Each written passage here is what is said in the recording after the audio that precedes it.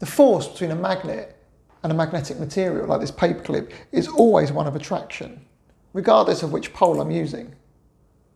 The strength of the magnetic field depends on the distance from the magnet. The field is strongest at the poles of a magnet.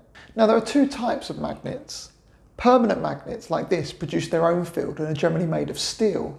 And an induced magnet is one that becomes magnetic when it's placed inside the magnetic field of another magnet. For example, this paperclip can now pick up another paperclip. However, if I remove it from that magnetic field, it will lose its magnetism very, very quickly. And again, only becomes magnetic itself when placed within that magnetic field.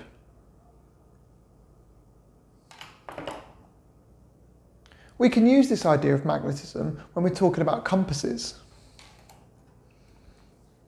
A magnetic compass contains a small bar magnet. The Earth has a magnetic field, and the compass needle always points in the direction of the Earth's magnetic field. And here you can see it rotating between north and south as we move between the hemispheres.